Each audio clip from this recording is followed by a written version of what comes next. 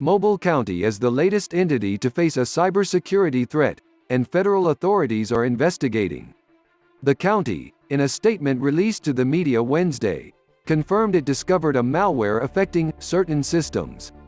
The infection occurred last week and prompted the county to shut down its system for about 3 days, according to Mobile County Commissioner Connie Hudson. "We shut them down in order to contain the matter and securely restore those systems," said Sherry Broussard, a spokeswoman for the county. "Mobile County systems are operational. We are working closely with federal and other law enforcement and IT specialists." Broussard declined to say which specific systems were affected. The cyberattack in Mobile County comes amid the high-profile ransomware attacks that disrupted operations this week at meat production companies in North America and Australia. Authorities are investigating whether those attacks were led by organized criminal groups based in Russia. Those cyberattacks followed one last month by a group with ties to Russia on Colonial Pipeline, the largest fuel pipeline in the U.S. that attacked crippled fuel delivery in portions of the Southeast for several days, and sent gas prices rising in Alabama and beyond. Colonial Pipeline paid the hackers $4.4 million as a ransom for the May 7 cyberattack. Cyberattacks on local governments in Alabama are not unheard of.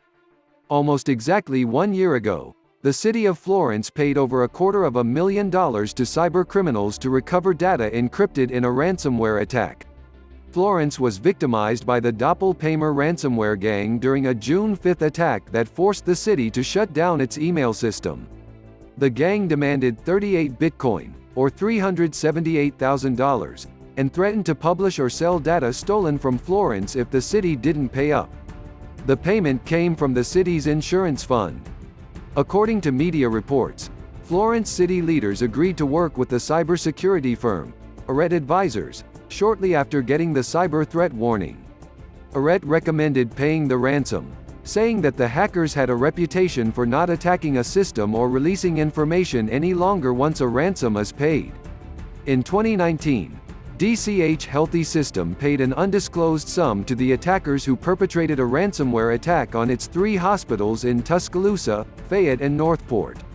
That attack forced the hospital to shut down for 10 days during the month of October, and led to 4 patients filing a class action lawsuits claiming their medical privacy rights had been violated and medical care was disrupted.